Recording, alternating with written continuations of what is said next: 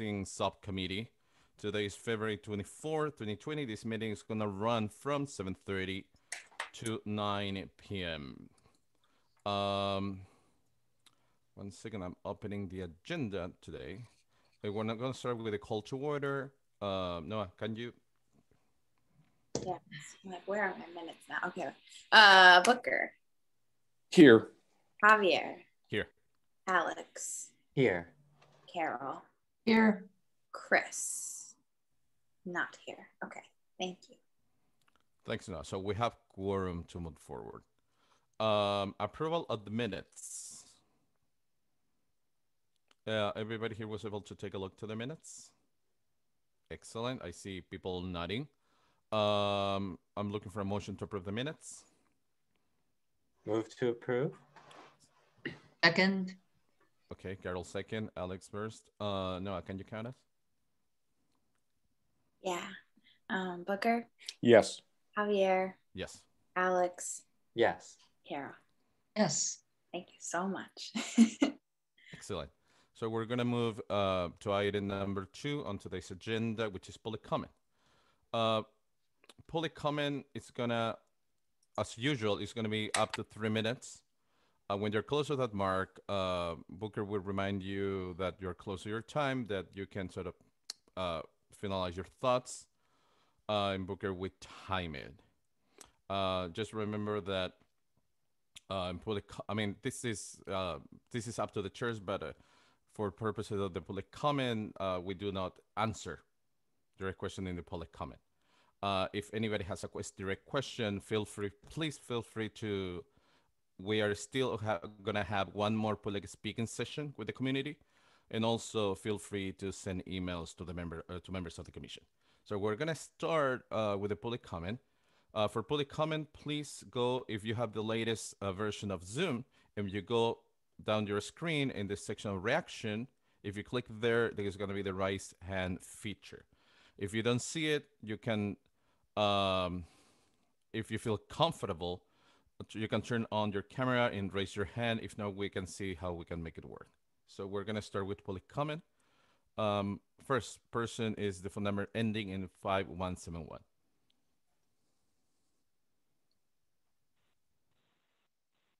Thanks. It's Jane Doe again. Last night you were talking about disseminating a form to members of the public to solicit their input. There's nothing on the website on the city, your particular website. So it's really difficult for us to figure out where to find that. Also, for people that don't have broadband or devices, I understood that the commission was going to set up protocols for the collection of testimony from these larger or smaller swaths of anonymous and private people in the community that want to submit information. But it's really difficult to find. And if it's difficult for someone who does have access to a device to find it, I can imagine how difficult it is for others. 6 months ago, when you started this, I would have thought that there was some way to structure a way to collect this data more efficiently. It's really a problem to try to do this at the end at the last 3 weeks. And yet, without those comments and that testimony, you haven't done what you were tasked to do, which is listen to us and our experiences, and you don't have it documented to reference or cite. So it's really, really confusing and really an issue that I'm concerned about. So I hope you'll look into figuring out how you might resolve that or get the word out, because you're really coming up against the end and you don't have a lot of other testimony by victims of crime, by officials that have had positive experiences with the police. It sort of just seems still really heavy on the side of people that have problems with the police department. So I just want to make sure that that is equitably researched. Thanks, you guys. Thank you. Thank you so much. We're gonna go to the next person, which is Ed Olmsted.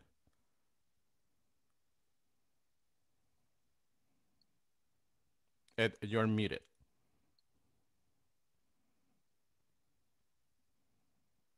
There you are. Thank you. I was reading the Brattleboro Community Safety Review Process that was just published in December of 2020. And a couple of things struck me. One comment by a person who was identified as from a community organization giving input to the committee said, families just need help. They're talking about families not having resources. And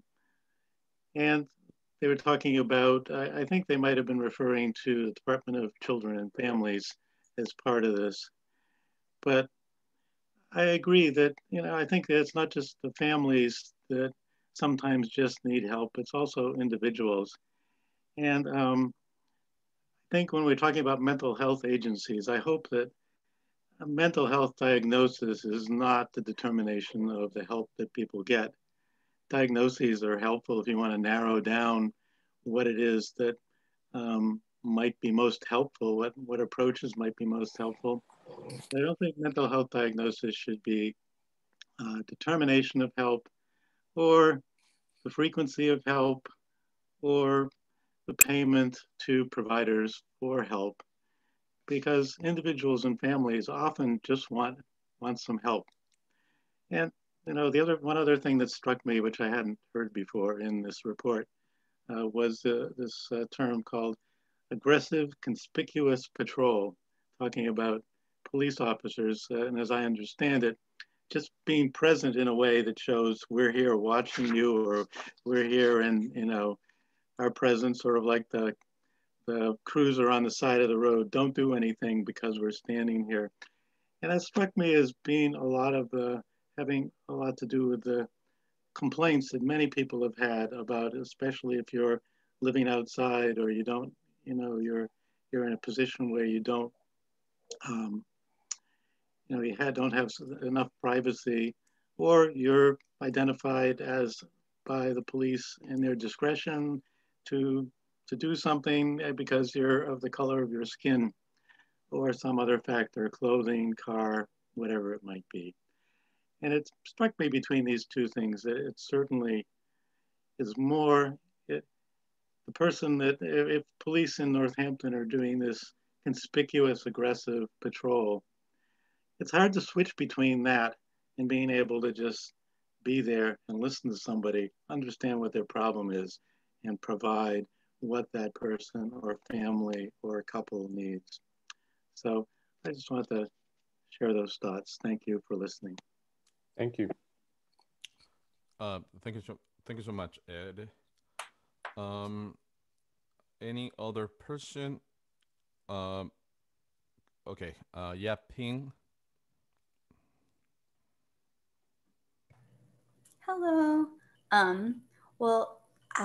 First, I just wanted to thank you all for everything that you have done to collect testimony, because I think from being in a lot of the meetings, I've seen that you all have been working really hard from the beginning and trying to figure out how to do that. And it seems like there's some pretty hard constraints on the process because of the way this commission has been constructed with open meeting law and the ways that you're able to work.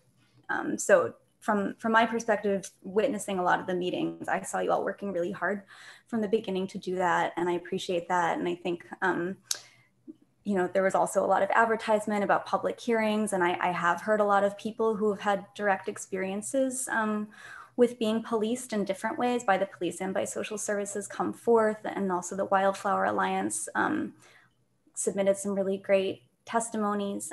So I want to thank you all for the work that you have done around that, given all the constraints.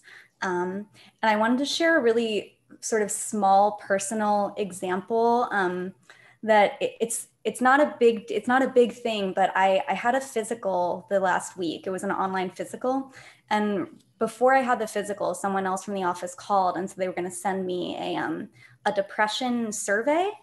And I just wanted to share my experience as someone who hasn't really had to fear being institutionalized, even though I've been close with a lot of people who have and have witnessed how traumatizing that is, but I've also always been in the role of being a friend to someone. And, you know, just hearing a lot of stories from friends over the last couple of years, and then, you know, being in these, witnessing these commission hearings and thinking about alternatives. I just wanted to share that, like, as a patient filling out that survey, I immediately felt like, ooh, if I did identify with any of these checklists, like, I don't think I would want to tell my, like, I don't know what's going to happen to me. And I just had this sense of like, I could get in trouble. And like, I don't know if I can trust what would happen if I did fill out these questions in a certain way. And just that it was a very visceral feeling from me as someone who doesn't really have to worry about, I don't feel like I really need to worry about anything happening, because I just so happened didn't feel the need to answer the questions in a way that I thought would get flagged. But it just highlighted for me the power dynamic. And so I hope, you know, I think you all are thinking about this, but in thinking about alternatives, I'm really interested in the ways that structures can be set up so the person on the other line doesn't have the power to, or doesn't feel the need because of their job description to report someone to any agency. Yeah. But I know you all are thinking about that. It was just a funny personal thing that came up for me in the last week that highlighted that. Okay, thanks. Your time is up. I'm assuming if your doctor is a Bay State medical physician, you were given the what's called a PHQ-9, which we actually have to do on an annual basis because of federal regulations that we are asked to screen for depression. So, and I, just to make a comment here, if you look at the bottom of the form, it's paid for by Pfizer. So it's, and I actually disagree with its efficacy as a depression screening tool, but that's what it is. Alex? I would just note, I think we're not supposed to respond during public comment.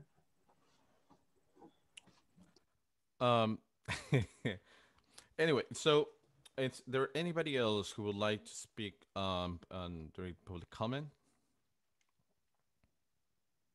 Excellent.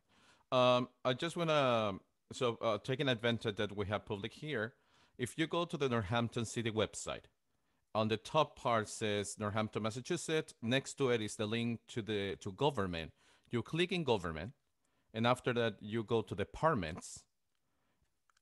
If you go to the last department named there, is the Northampton Police Review Commission. If you click there, that's where you find the form. Again, you go to the landing page of the Northampton website for the city, government, departments, and you're going to find a Northampton Police Review Commission link to the form. As far as I know, we didn't, we're not the ones managing the website, so we're not the ones deciding where that information. But I appreciate everybody for today's public comment, and I'm going to pass the chair to Booker.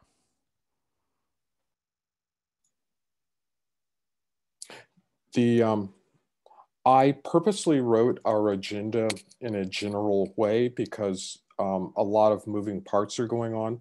We've completed public comment. I had a line in for guest speakers. We do not have guest speakers.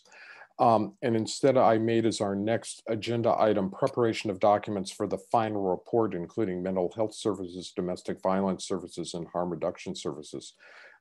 So that's what our next agenda item is. Before we engage in that, do people have thoughts about how they would like to move on to that item? Or are there thoughts or concerns? We've had a lot that happened in our meeting last night, and I could certainly understand if people have thoughts or comments based on the discussions we had last night.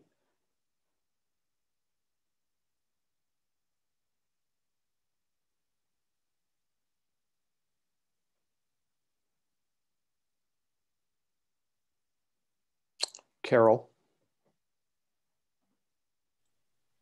I'm not making a comment on the final report outline or how to approach it, but I did want to ask a question about whether I could make an announcement, a relevant announcement sometime during the agenda.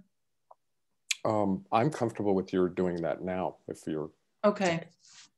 All right. I just wanted to draw commissioners' attention to the bill that Representative D. Sabadosa has introduced at the State House with 3 other co-sponsors, but she's a lead.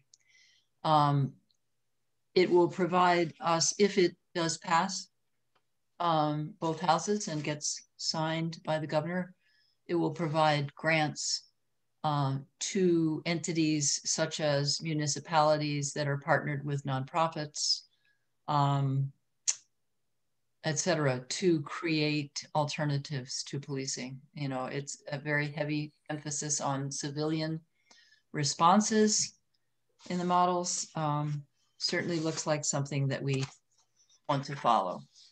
And I'm just hoping that, you know, my intention is to do what I can to see that it's passed, because it's certainly a wonderful funding source for cities such as ours.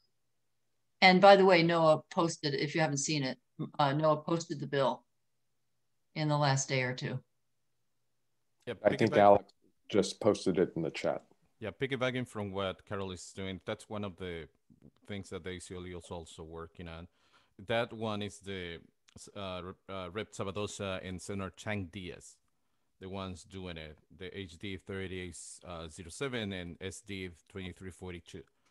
It's literally to create a grant program to provide a non-police response to mental health crisis and other emergencies that do not require criminal system involvement, which resonates a lot.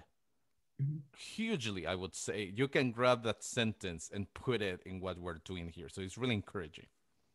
Right. Alex? Yeah, I wonder if we could add that into the report to you know, the recommendation to encourage to support that bill. So, you know, the city council can pass a resolution in support of it, and in general, people can advocate. Before we entertain making a decision, I was really impressed by the legislation. I also read it today.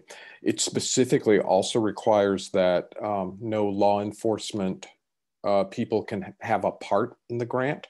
So it specifically rules out sort of what happened with the reformative justice grant that already exists, which is being run through the police department. I have to say I was really impressed by that bill, which led me to go see what else has Sabadosa done. And she has championed a number of bills. She's way ahead of us. Pardon me. She's way ahead of me in terms of what kinds of things she's actually been putting out in terms of looking at alternatives to policing and reducing the carceral state and some other things. So I think there are a number of bills that she's already filed along with others, some of which are in partnership with the ACLU. So I was actually quite impressed, and I hadn't seen that until I started doing more research after reading about this new bill. I think, Alex, are you suggesting that we might make as part of our document a recommendation that support by the city council, or should that be a separate thing? Yeah, that be an element of our report, because this is, you know, funding is obviously a huge issue, and this is one of the things I think we'll be recommending. So you know, getting that support for funding would make a big difference. Okay. Are there further comments about the announcement that Carol made? I am so glad you made the comment, Carol, because I wanted to bring it up too. Are there any other comments that people want to make before we begin to engage with what we would like to have placed in the final report? Javier. So today, Jesus Christ, my week has been crazy. Today, Me, Carol, Nick went to a meeting, Ration Bomber meeting. He held a meeting with people working. There were people from Cahoots and other organizations all across the U.S. and also Canada. And it's, you know, many times when we have been doing this, we feel that we're in this little island and it's hard to relate to anybody else. Being in a meeting with how many people? 45 maybe? 58 50, at the most, yeah. 58 people in every one of those working really hard, either implementing a rating, working this kind of system, or deploying a pilot program right now, or starting to think about it like the same way how we are doing it.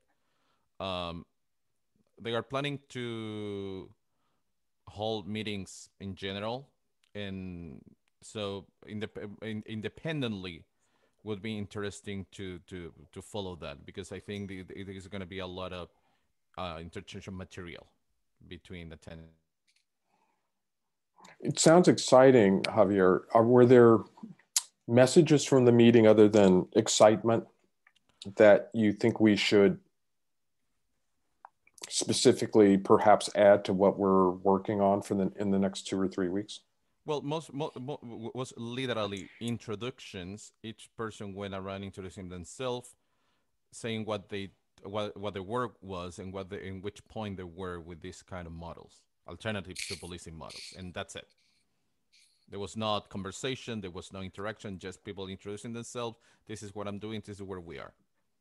And went fast. It was really good. There were some suggestions from some of the programs that there's data, that they have some good data. That when they just anecdotally were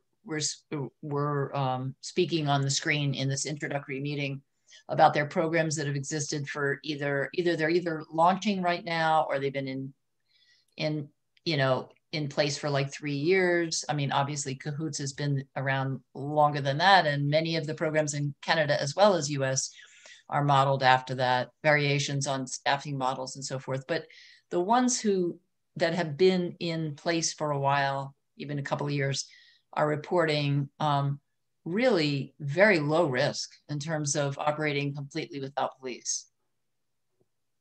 And, they've got good data, which, we took notes on it. There's, a whole network. We have emails for all these people. We can be in touch with them, and problem solve around the program development.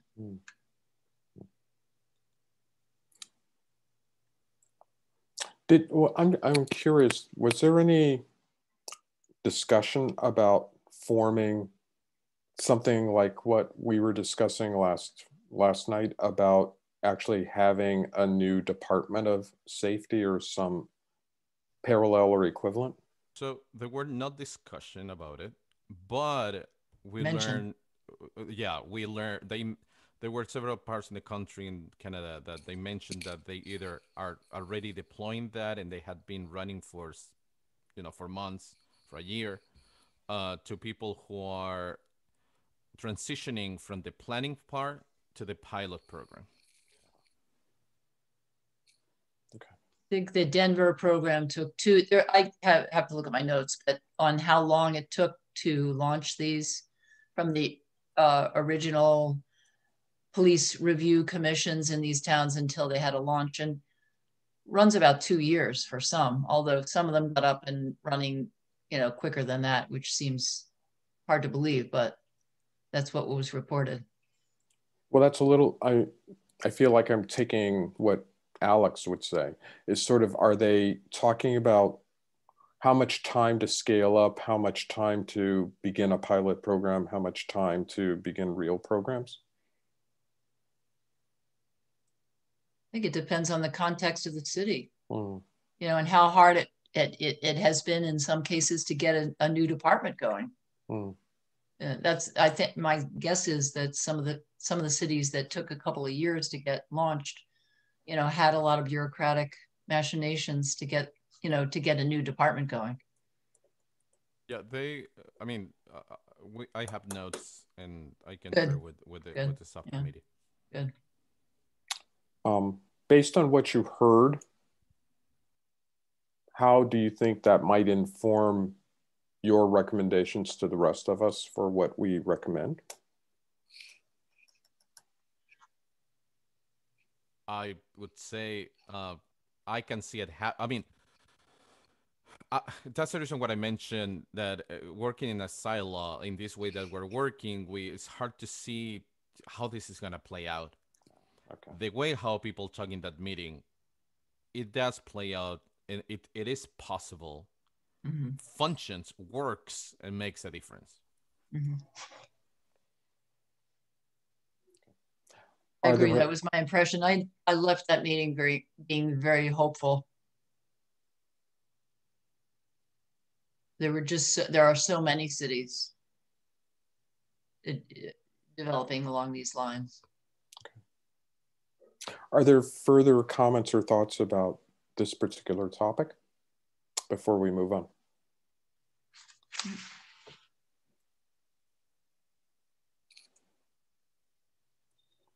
Are there any other thoughts before we begin to talk about how we would like to contribute our updated thoughts about towards the final report?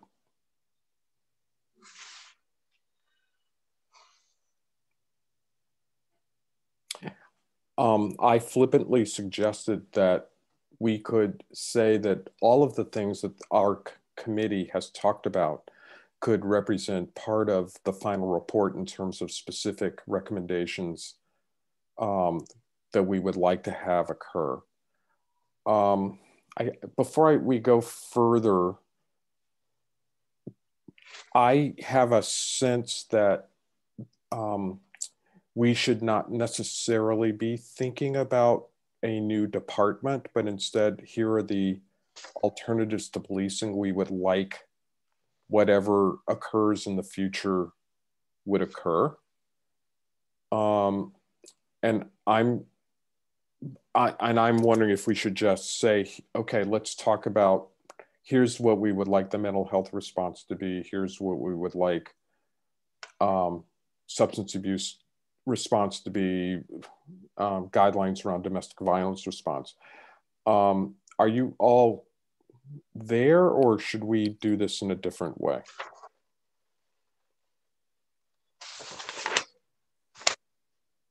Yes, Javier. Can you go a little deeper into your reasoning for not talking about the department, but talking about specifically the services? I don't want to do that as the chair of the current discussion. I could do that, but I have a sense that the thinking about the construction of the department might occur in a different setting than this committee. And instead, what we would have our inputs to that committee. Now, I think we have Cynthia and Dan and Josie are here, and they might weigh in on this if they're comfortable with that. But I guess I just wanted to first hear how we all thought about this and how we wanted to approach it.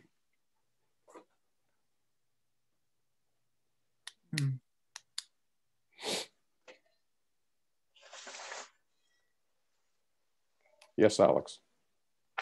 One of the key elements of a department or even an office, or is the accountability question.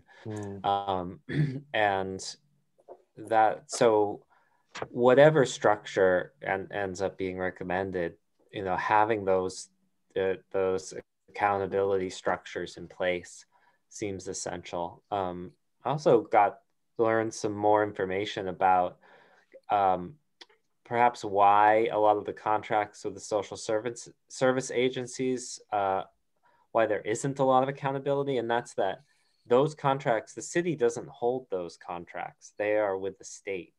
And so, I talked with someone in the mayor's office recently who suggested that state advocacy is going to be needed to get these agencies to actually report to the city and be accountable to the city, because otherwise the city can make requests, but essentially the state pays them and they are accountable to the state. So that's a barrier there. So things, you know, basically, yeah, whatever structure we come up with to try to recognize those barriers to accountability and ensure that accountability is a part of it, and that the department seems to be a way to move toward that. Thank you for that information, though it's formidable, is the word that's passing through my head. Now, I mean, as part of our recommendations, you know, the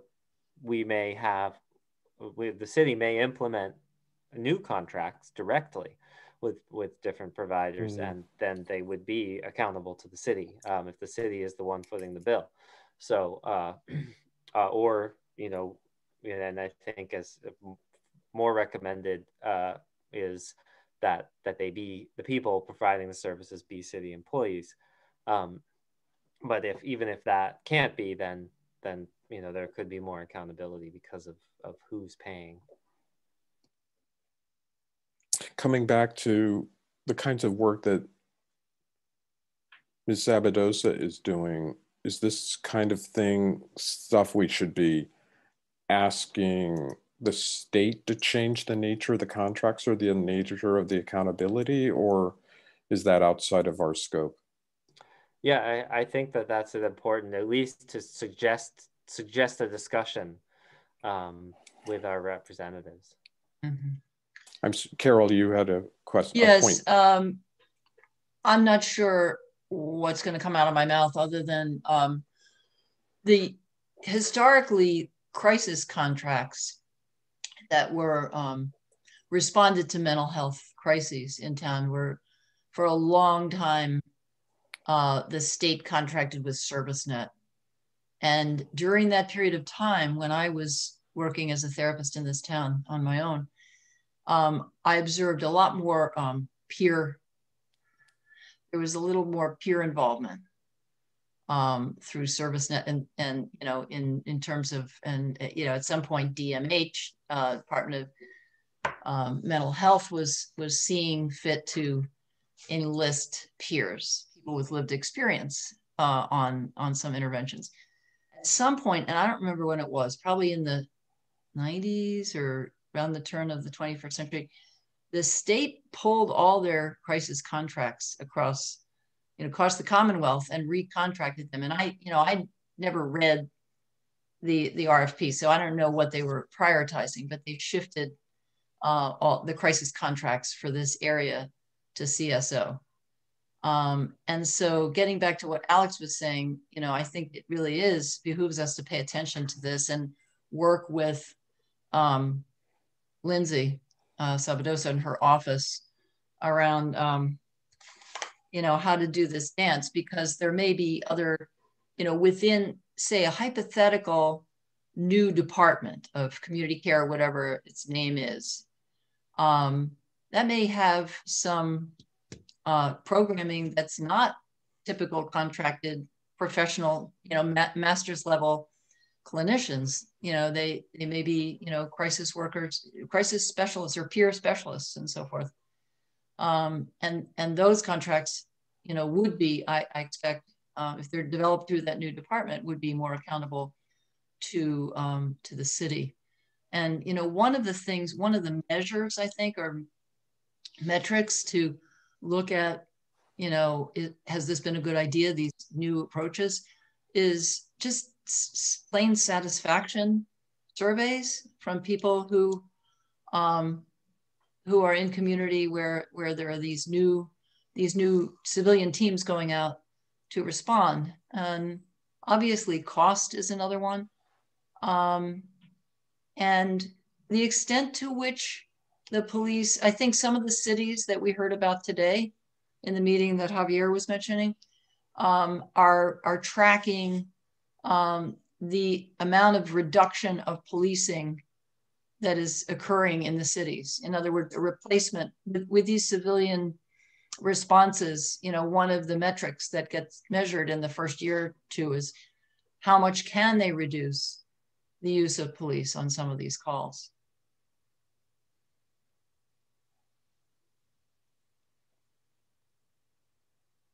Yes, Javier.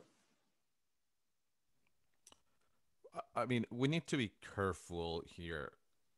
Um, I understand the need of saying that there has to be legislative change at state level, right? In my experience, many times that's used by local elected officials to not do anything and just say, let's wait, let's see what they do. That was one of the things that happened with the omnibus bill, with the policing bill, and with many other pieces of legislation. So I would say yes. I think it's good to point out that legislative change is the kind of change that we want because it's lasting. But this is what needs to happen now.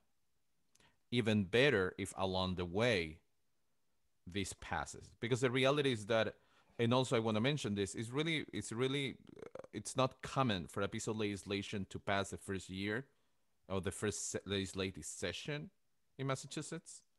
So I just want to put that in your mind. Good point. Mm-hmm.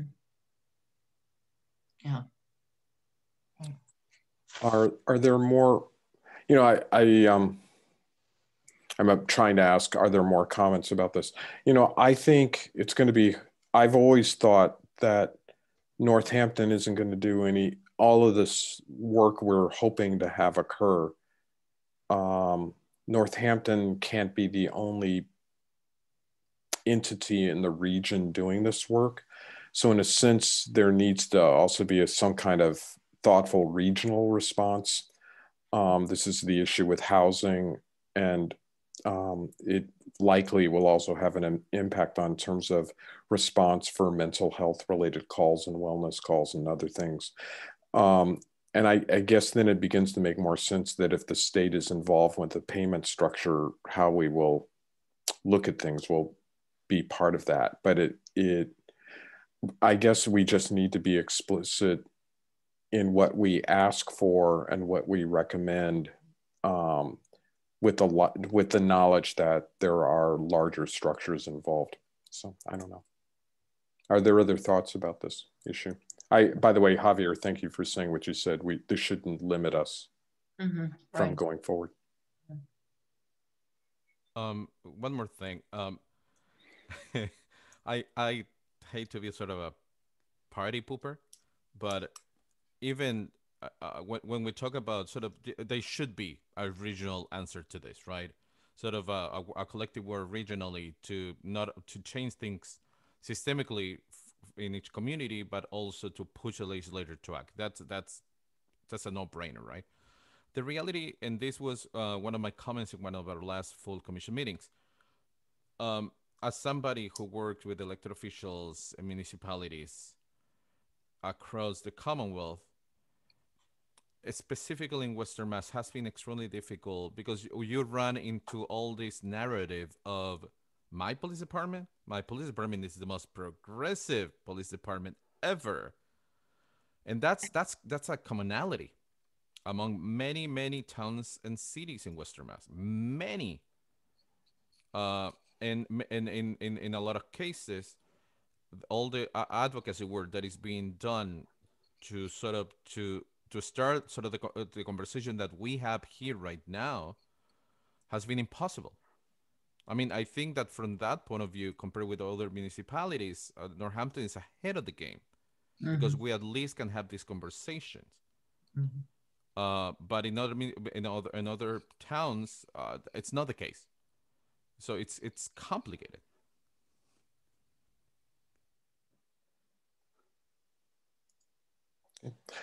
Are there other thoughts about this before we move on to beginning to look at document work? Alex. Also not to be a party pooper. Something I have come on, you guys, concerned about is a certain amount of lack of credibility that I feel, that there's still organizations that we are doing this work currently that we haven't reached out to, or we haven't successfully gotten here. Maybe we've reached out, and so that is a concern. And we need to hear. It's very informative to hear how people are currently doing work. And so I hope that I think I've made some suggestions, other people have made suggestions, and if perhaps it doesn't make sense to have them in the meetings, just then for us each to have conversations individually, to call up people and just have as long of a conversation as we can, would be another way to do it, given the time that we have. And I can give specifics if you want, but I think many of them are known. Alex, can you mention? Sure. So, for example, No Quit was invited and hasn't come yet. Safe Passage, Hampshire Hope, Jess Tilley, harm reduction, with the Resilience Hub, the community action, and there's another person, Manna Food Kitchen, Lee Anderson, and so those are some examples. I mean, we've also reached, gotten some good data from people directly involved. I think our Housing First and mental health is good. So that's sort of my concern there, and also how late it is in the outreach form, and I don't know how much we're getting back already, but just trying to spread the word about that as much as possible, make that accessible. Carol, do you think we could just discuss right now who's going to do follow-up on some of these organizations? Because it is true that we've posted that the outreach committee generated a form and a consent form, and it's posted in various places. But I think the point is well taken tonight, that we need to do some follow-up and to say, have you seen it? This is how you submit it, and that kind of thing. Yeah, I think that's sort of I mean, if you want to do individual outreach, you can go ahead. Okay, I'm making my list. Yeah, and that's for everybody. I mean, I'm assuming that everybody has been talking with people during the entire time of this commission. At least I have been doing it, and in general, in those conversations, sometimes it's complicated because, as we know, they may be organizations that they would like to come here to talk about how they would like, in an ideal situation, how they would like to do things.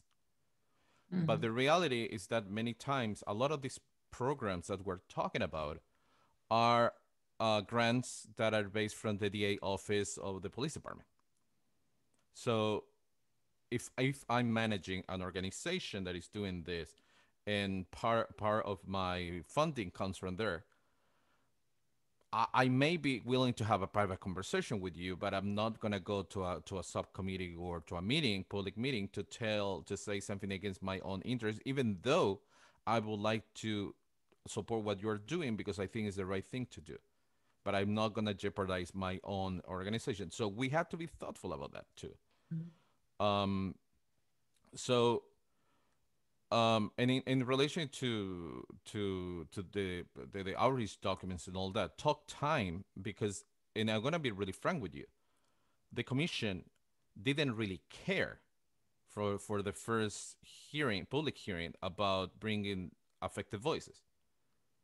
If you go and you take a look to the prep meeting of that, I spent almost 20 minutes trying to redirect the conversation, and the commission was more interested about, we should come with questions so we can ask people questions. People can talk to us based on questions. That was the fact. And after that, in between the first and the second big public hearing, the outreach committee subcommittee was created, and we worked really hard to get things done.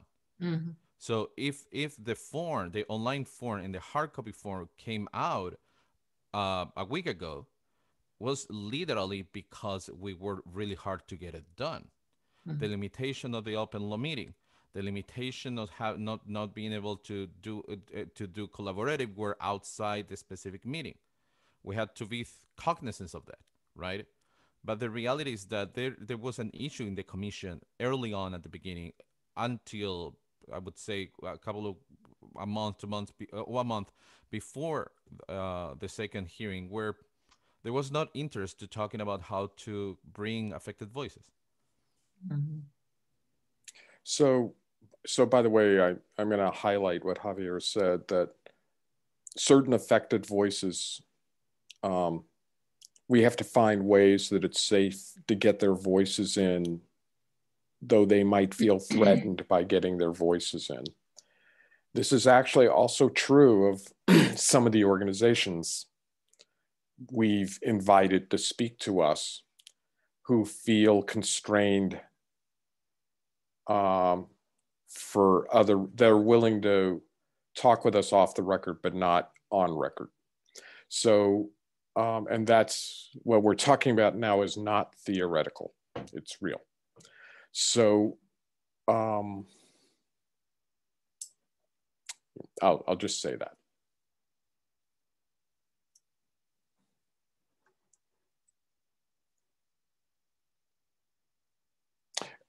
So can I,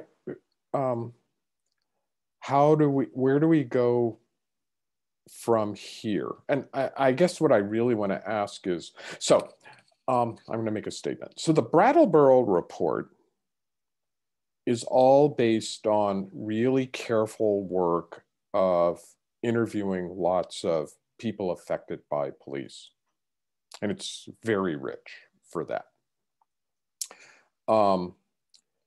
It's less rich in terms of talking to organizations, and other things.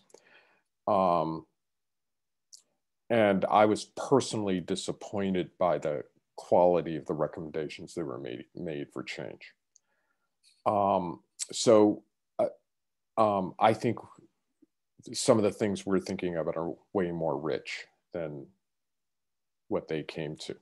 Now, I guess what I want to really ask is how much more public. I agree. I feel that we do not have enough information, for instance, about domestic violence response to make meaningful recommendations. I think we're pretty rich with mental health response, both from the police chief and from agencies that we've spoken to. We have not directly spoken with people who are doing harm reduction work, though I think there's a history from groups such as Tapestry and other organizations that we can draw on and recommend further holding them up.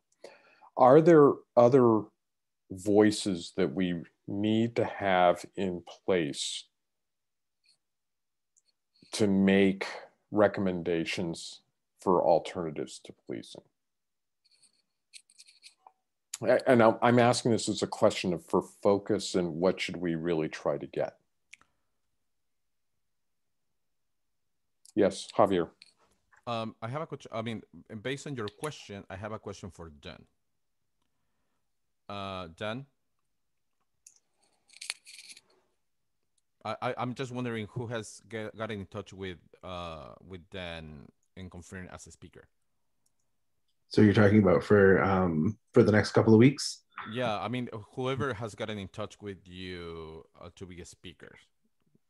Yeah, so far just Tilly for March 2nd. We haven't heard, well, we heard back from Cherry Sullivan that she needed to check with her supervisors and hasn't responded yet. Can you remind me the topics that those two individuals will touch if they present?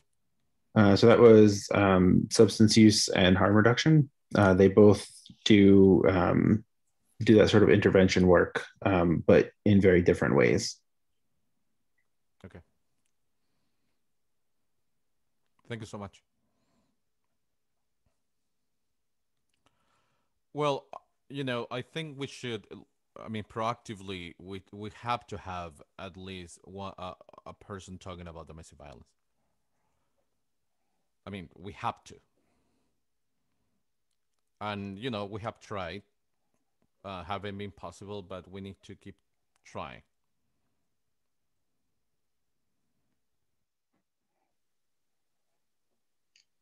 Can I ask Booker what the response was when you talked with Nelquit? I'm not going to discuss that here. Okay, that's fine.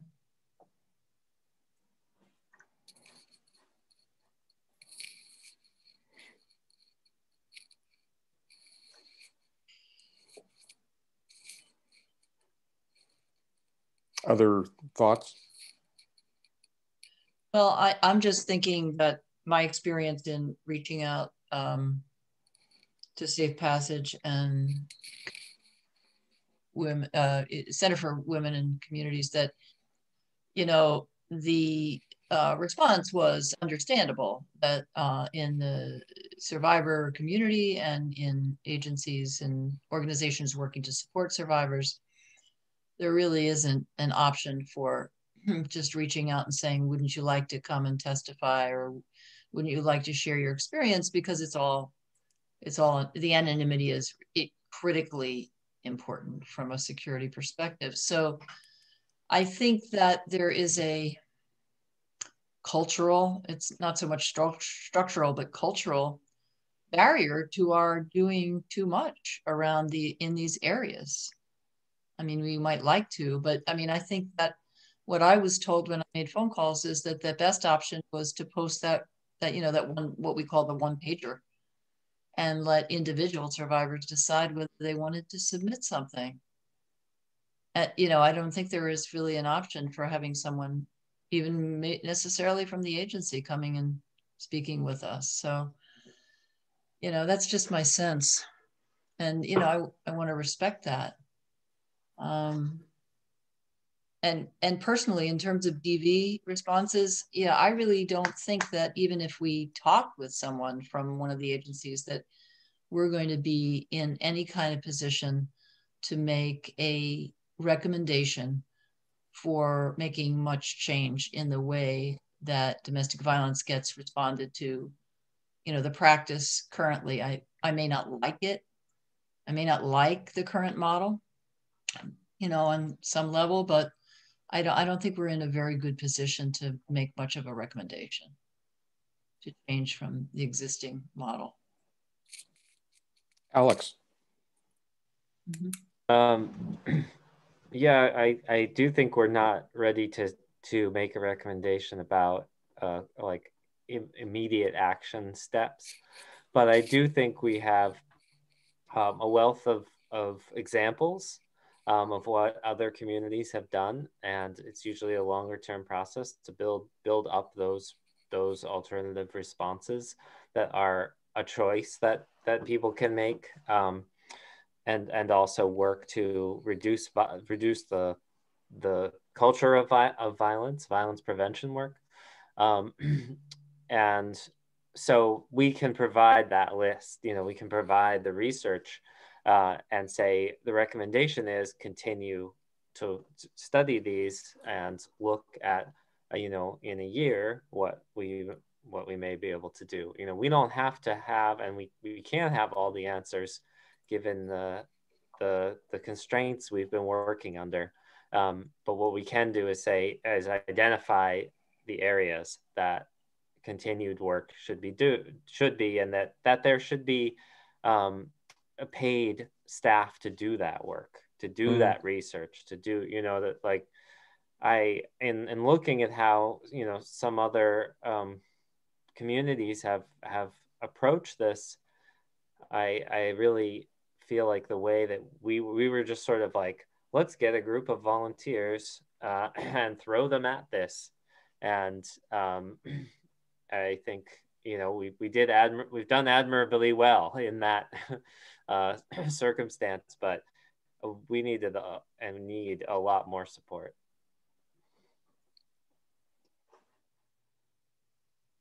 Thanks, Alex. That's a good idea.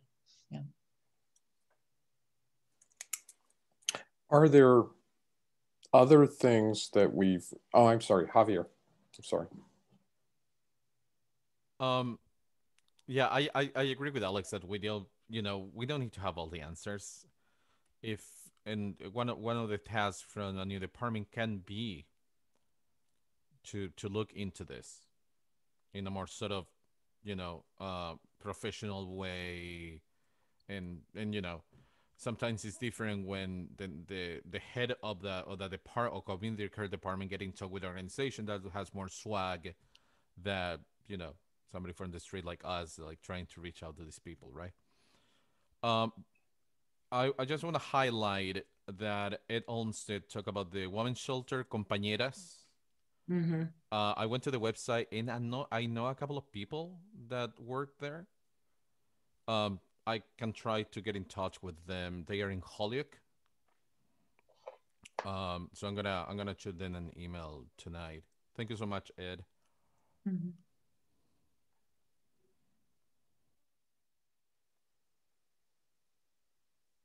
Are there other aspects of the recommendations we want to make that we feel that we need more input before we could make recommendations?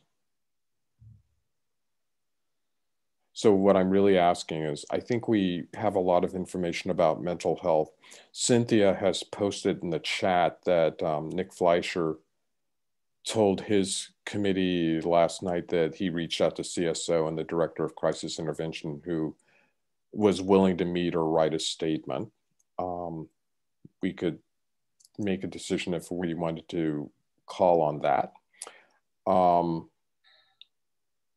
I think we have a pretty rich public witness around mental health calls that we can call on.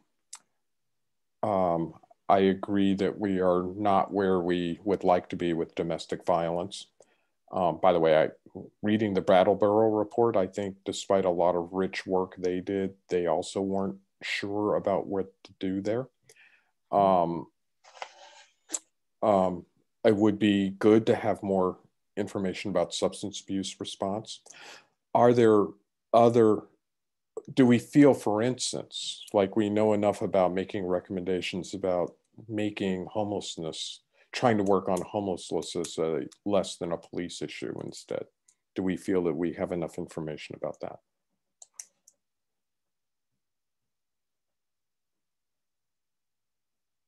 I'm only seeing up and down head shaking, so.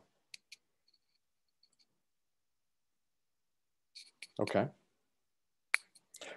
Are there, yes, Carol? Yeah, just to go back to substance issues, there's so much overlap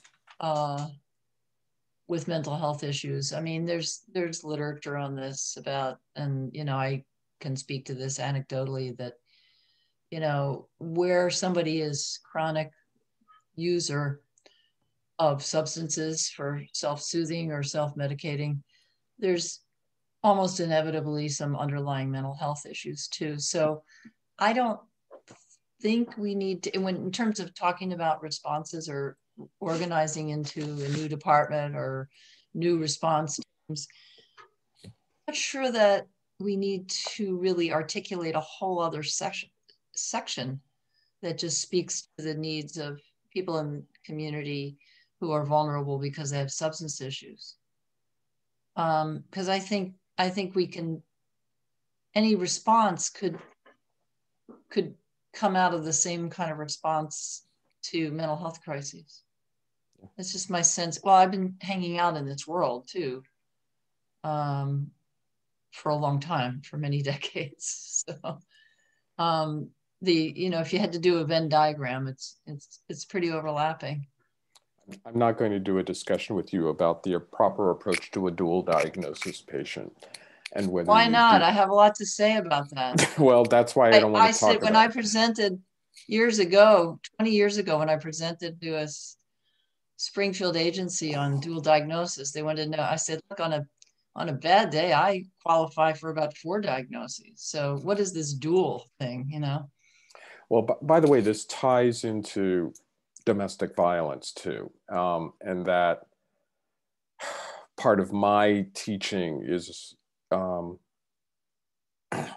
substance use and mental health disorders probably are comorbid conditions also within the setting of domestic violence frequently. But the problem with our approach was well, first you have to deal with the substance use and the mental health issues before you talk about the domestic violence. And that, which was wrong, it was wrong.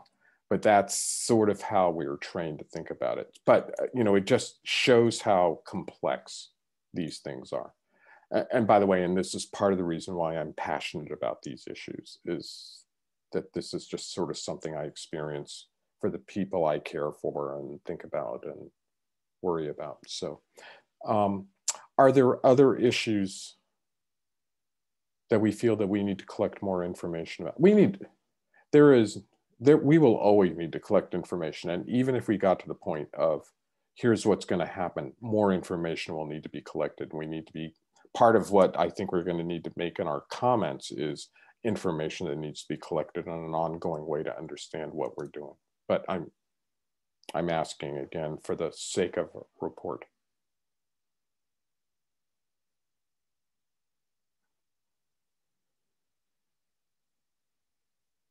So let's move to what should we now be preparing to submit. And I guess the question I want to ask all of you is, we have the final report outline that Dan and Cynthia have submitted to all of us. Would we like to work through that for, I'm sorry, not, I think as a subcommittee, it's making recommendations. I'm pulling this up on my screen and I'm not sure I want to screen share it yet, but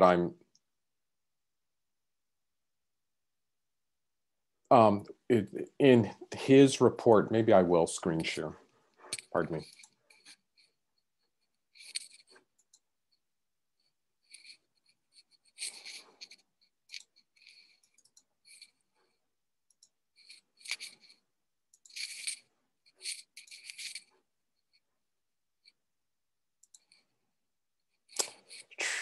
It's not letting me do it, sorry.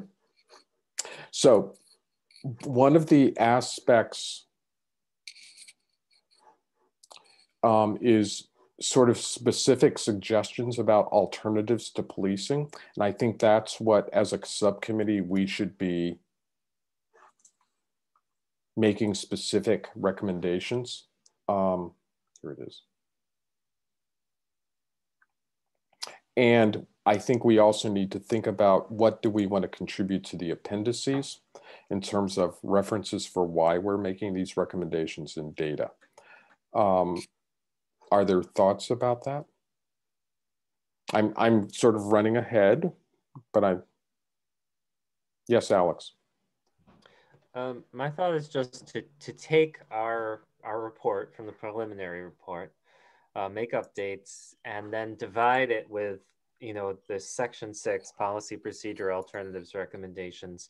Sort of the summary of recommendations is there, and then take other parts of it and put it in the appendix, in an appendix about that people can refer to, so that we have, you know, sort of in a readable, accessible form, and somewhat brief form.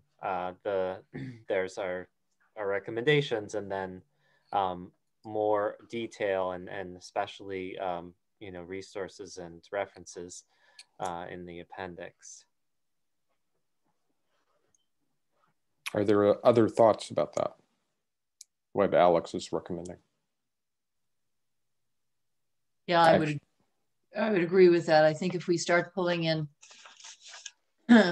in the body of our discussion about recommendations, if we start pulling in who we consulted with and recommended, you know, other models.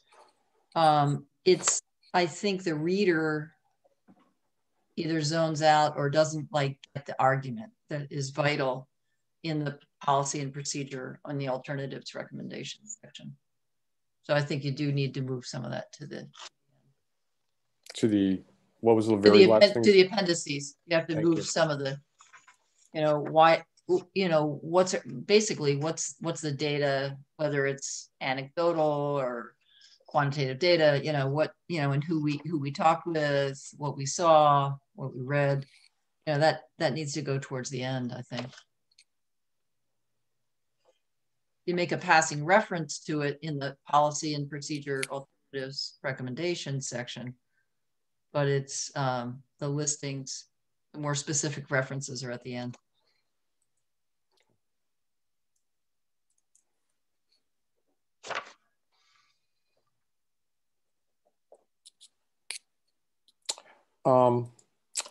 Alex, would you be willing to do a document that would insert our recommendations from the preliminary report into this document? Then I'm going to ask for volunteers for putting together the appendices that would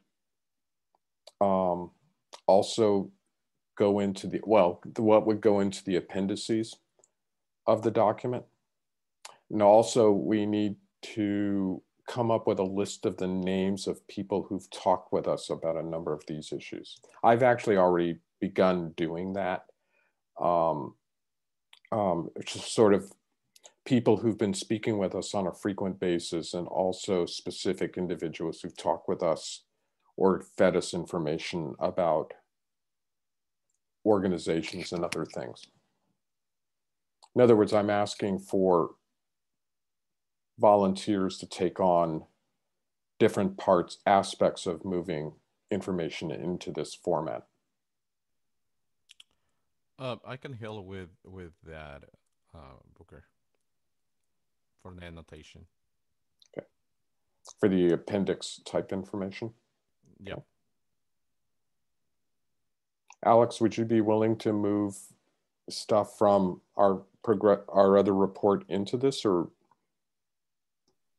would you prefer something different?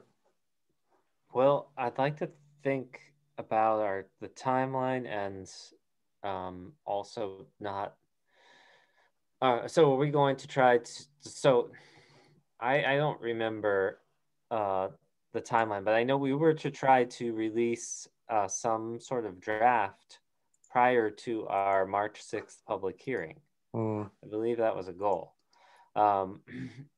And, if our next meeting or our next full commission meeting is the 2nd, it just, I'm not sure how this is going to happen. Okay. And so we can, possibly schedule some sort of like daytime work session again. What I'm concerned with is that I would pick certain things, and then would those necessarily be the things that other people, like, we wouldn't necessarily move someone else might not move the other thing, might choose something else to move into the appendix. So there needs to be either one person who's just going to kind of move it and then do a draft, or we need to work together. Yeah. Dan, may I ask you a question, or Cynthia?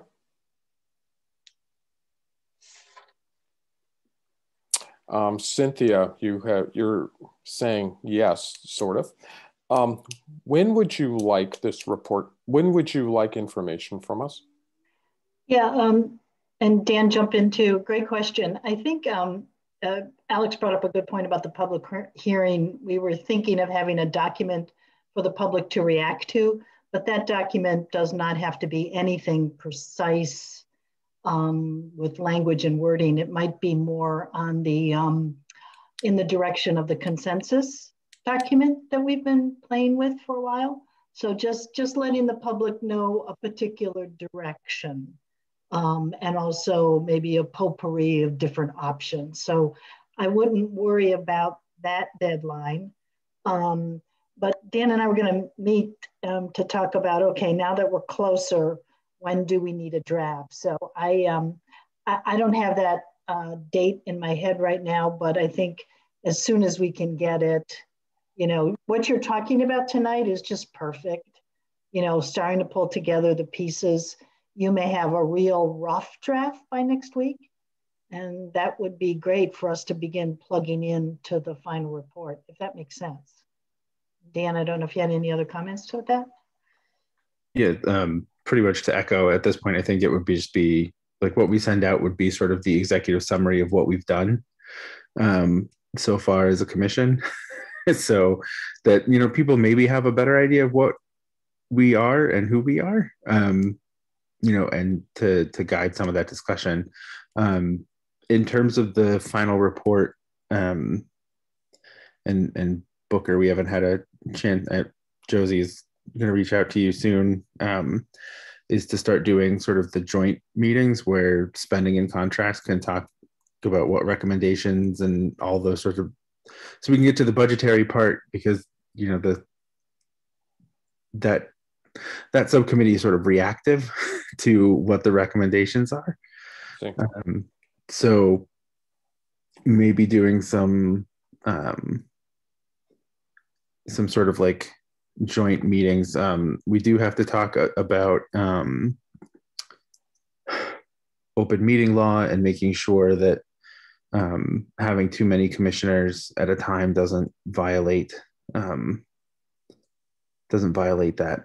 So waiting for confirmation on how to handle a meeting of two subcommittees that would exceed quorum of the entire commission. Yes, Alex.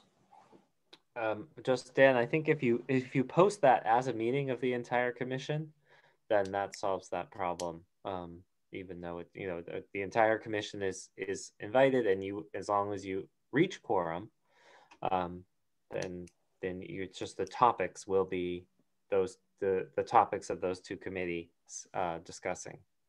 I know that like the city council committees are actually posted as full council meetings, so that it's not a concern if enough councilors show up to reach the quorum of the council. Perfect. That solves that main concern. Awesome. All right. Okay, and I'll look forward to hearing. Alex, if you were going to do the document by yourself, what things would you, I'm asking this so that we might give you permission to put information in and begin to embed it without having to meet with the rest of us. Am I making sense? So yes, Carol. I'm trying to imagine how it might be for you, Alex, trying to do that appendices without seeing the recommendation section. It seems like there's got to be some correspondence there. Oh, I'm sorry. Well, I'm asking Alex to do the recommendation section. Oh, I see. Not the appendix section. I see. Okay. All right. I'm not sure. I feel a bit daunted by that, but I, you know. Then let's talk. May we take time now to sort of, do you have and able to share what, so we sort of approved what we sent before as our preliminary committee recommendations for alternatives. We had already done that.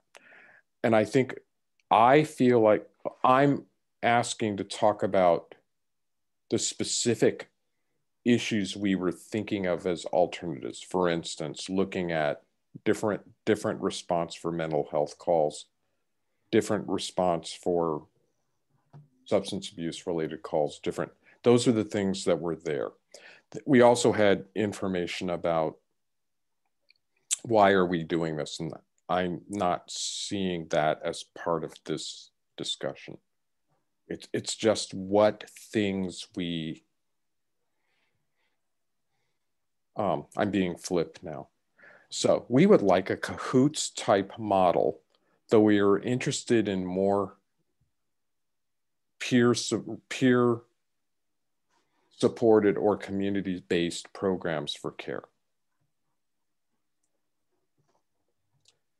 We are interested in a substance abuse treatment model that does not involve arrests and perhaps could move towards a non-police response. We are, I'm trying to think of what else I'm trying to remember what else. Those are the kinds of things I'm thinking about. I mean, am I going too far with saying those things, or am I feel I'm trying to say what I think all of us have agreed to. Maybe I'm wrong about that. I agree with you, and I think the rest agree with you. I just want to do a time check. It's 8:53 according to my computer.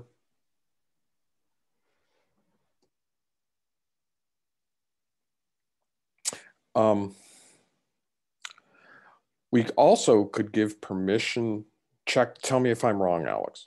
We could also give permission for 2 people to do this document together. Could we do that, Alex? That would have to be a posted meeting. Okay. Anything that we task more than one person with, which would be fine. You know, if 2 of us want to post a meeting and just hang out and on Zoom for a few hours or whatever and work together, we can do that. So that means that will be posted at a subcommittee meeting, a full subcommittee meeting, but only the people working on that specific thing would show up. Couldn't be posted as a full subcommittee meeting. It would have to be a subcommittee of our subcommittee, because we wouldn't reach quorum with only 2. So we would just simply task, me and one other person, and then we would have a work session that would happen to be public and posted. Sorry, I was looking at, no, that was what I was laughing. Yeah, I understand that. It's yeah. I was going to suggest our next meeting being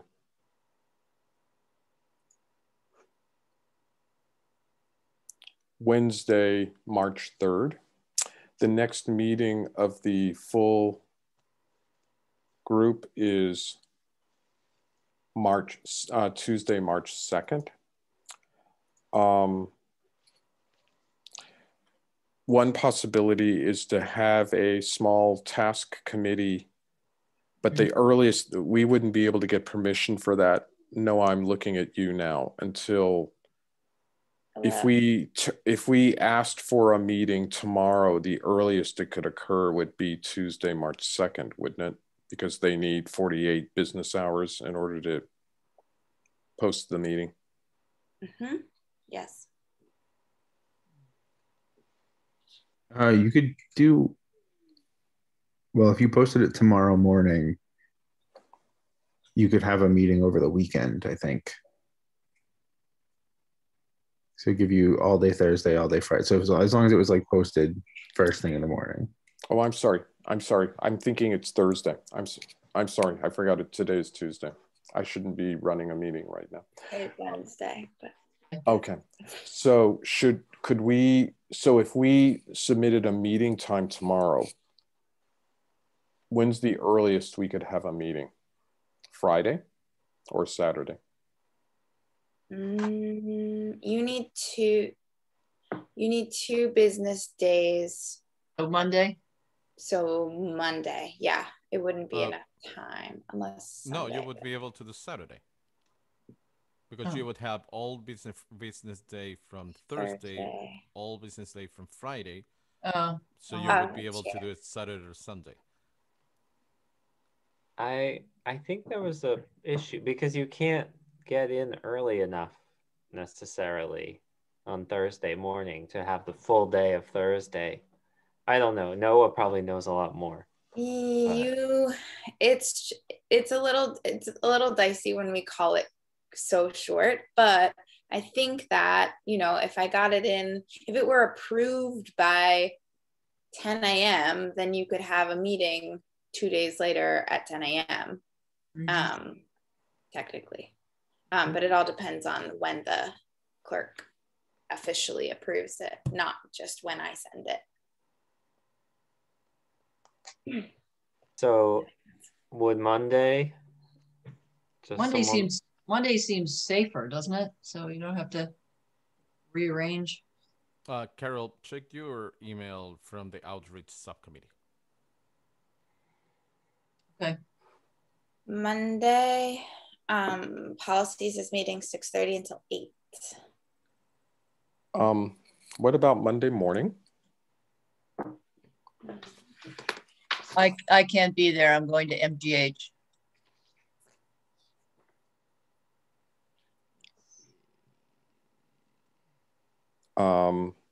Alex, when could you meet? Before 11 on Monday, or between noon and 4 p.m., I believe. I need to check my calendar to be sure. I would be glad to meet with Alex just to, what this meeting would be about is preparing a submission for, to the larger commission for just the alternatives part, not sort of responding to policy and procedure alternative recommendations under 6. That we would not be talking about appendices, we would not be talking about anything else. We would only be talking about which alternatives we would like to submit to the larger report. So if it's you still need me to be there to have quorum. Do we need that if we say this is a subcommittee of the subcommittee? Mm-hmm. I don't think you have to be there, right? If not, I'm fine. But if that works. Can we do that, Alex, from your understanding of how the world works? Yeah, I think if this committee says you, Booker, and Alex have been tasked to form a subcommittee and work on this, then I believe so. I'm still a little concerned about, I mean, I'll give it my best shot, but if I'm just looking over the preliminary report and thinking about what I would pull out and how I would frame it. And if, you know, there's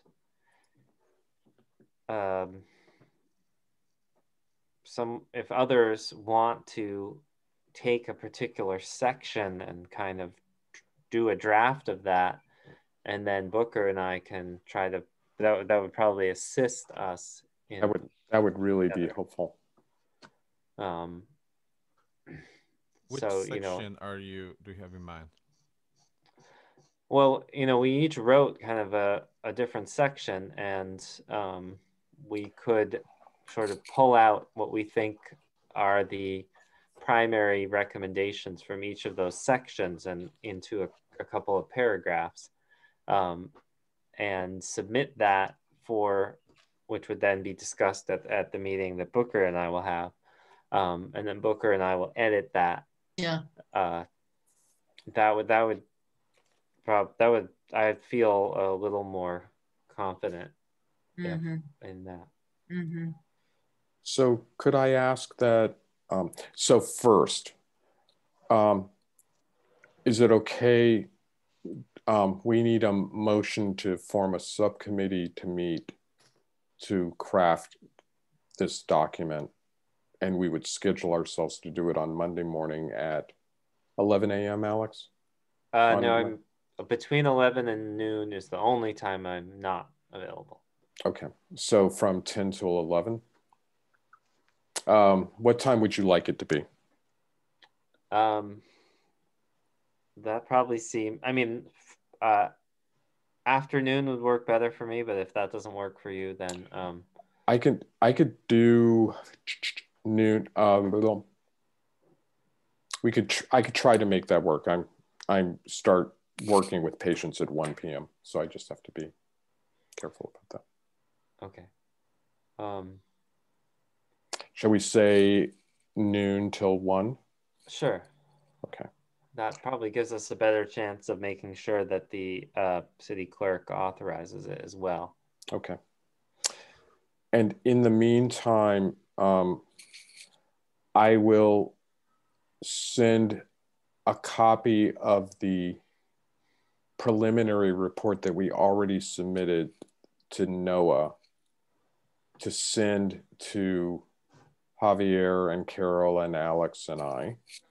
So each of us can make edits. Mm-hmm. And let's have you send them to NOAA, Mm-hmm. who will share them with us, mm-hmm. so that Alex and I have a way of working with that. Is that okay? That's fine. Just to be clear, we're to look at the section that each of us wrote and either and just elaborate or edit the content that relates to recommendations. Yes. And then I just looked at the section that I had written, and I got a bunch of references to different programs. I should just highlight that's what you might be pulling out and putting in appendices. Yeah. Just flag it, maybe do it in a different color or something like that. Yeah. Okay. All right.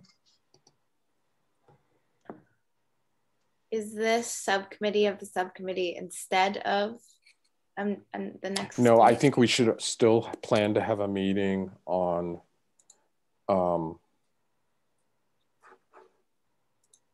I think we were going to plan to have a meeting on March 3rd. And hopefully we can go back to the 6:30 p.m. start time and finishing at 8. Or do we have another meeting that we would be arguing with them? So spending and contracts tentatively wanted to plan something for 5:30 until 7:30 on the 3rd. Also, maybe Dan could speak to whether the joint subcommittee might be on the table for this upcoming meeting. Yeah, that's what I have so far. Dan, is that something you have in mind, or is that still? Yeah, that was that's what we had talked about in the spending and subcontracts subcommittee, was ways for us to do that. So I guess if we listed your meeting as a full commission meeting, and that way our subcommittee could also attend. So in other words, we would be doing a combined meeting on Wednesday the 3rd. Yeah, and it doesn't need to be the whole meeting as combined. We could meet and have like the combined part be part of it, either the front or the back end.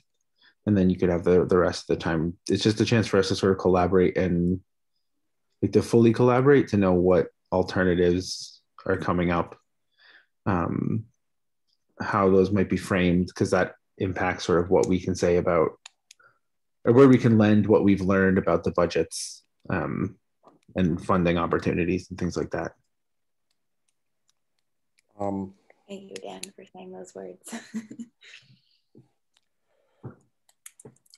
Dan, say what time you would like the first meet, the other committee to meet, and then I'm going to suggest that we say here's where we want to overlap, and here's, because I think that there's work we'll need to do outside of that committee work. Yeah. So I guess I guess I'm not the chair for the spending and subcontracts committee, so I don't want to I don't want to overstep or step on Josie's toes. We had sort of left it open so that we could schedule our meeting based on that. So originally we were thinking we would just schedule the meeting at the same time. Okay. As whatever the overlap was, or whatever the chunk is of time. But if we do a full commission meeting, just make it whatever time, and then our part in that will be, whatever agenda item. Can I suggest that our alternatives meeting on March 3rd will begin at 6:30 and end at 8? And if the other committee wants to overlap that time, we can do that. Does that work, Dan? I mean, it's just that if we're doing a joint session, I either need confirmation from the solicitor about like what happens if there are too many commissioners at that meeting, or we need to list it as a full commission meeting. I see. Because we would reach quorum pretty quickly with our group. Yep. Yes, Alex.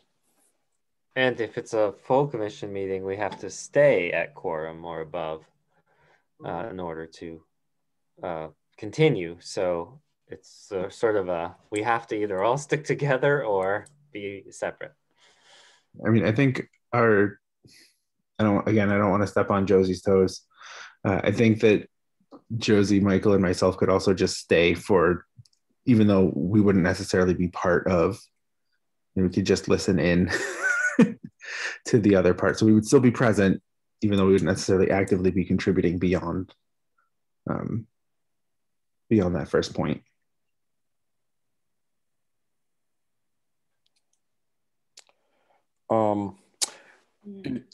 I guess what we could do is also, I would ask our committee to keep Wednesday, March 3rd open, and the format of that meeting might evolve, and it may be a full commission meeting or just our subcommittee.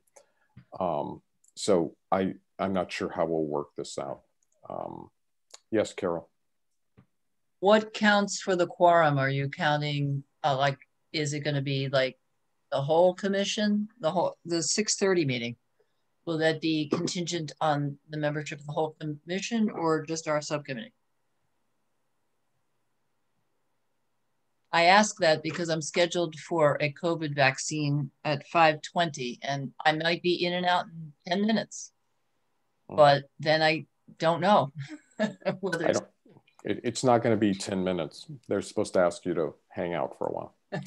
Well, in any event, I didn't want to mess up our quorum, so that's why I'm asking.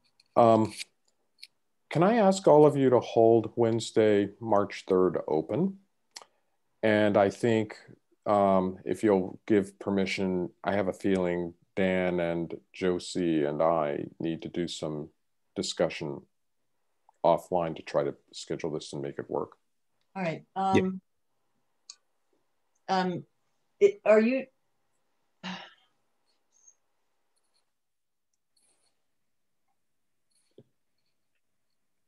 Is that,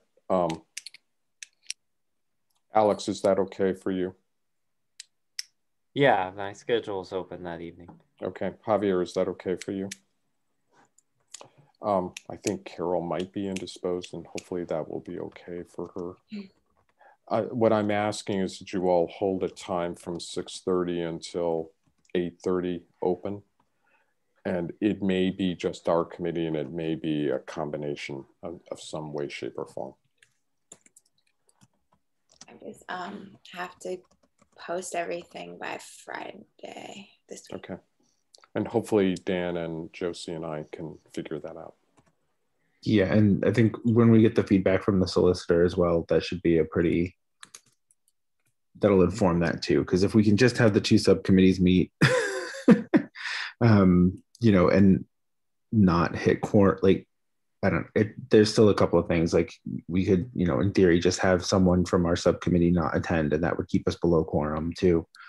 But that's not really the spirit of the law there. So trying to figure out how to comply best. And so Dan, when you and I talk, I need to understand better what it is we need to collaborate on in terms of this meeting. And so I can inform the committee and prior to that meeting of what it is we're going to need to collaborate on. Yep. Okay. So I'm sorry that they aren't paying us enough for this. Are there other thoughts we should be moving towards adjournment? So what we have decided there, Alex and I will be meeting at 1 o'clock. All of you will be asked to comment about the work that was done on the first document so that Alex and I are able to represent all of our thoughts in terms of what we'll submit to the larger committee. And on Wednesday, March 3rd, we will have a meeting. The question will be, is it just our committee or will it be a mixed, two subcommittees or a part of the larger commission? Does that all of that make sense? Yes, Alex. Yeah, that makes sense. So I would make a motion that we form a working group of the Alternatives to Policing subcommittee, which will meet of me and Booker, which will meet on Monday, March 1st at noon. Second.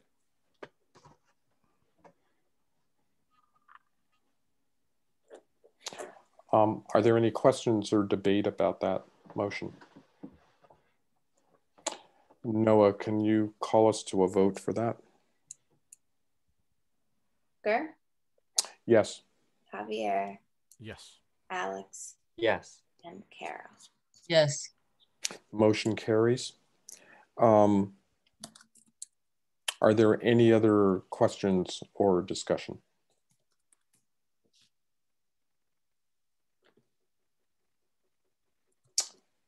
Thank you all again for putting up with all of this difficulty, but this is actually sort of fun and important. I just sort of keep telling myself that, and I feel that after each meeting. Are there any other questions before I ask for a motion to adjourn?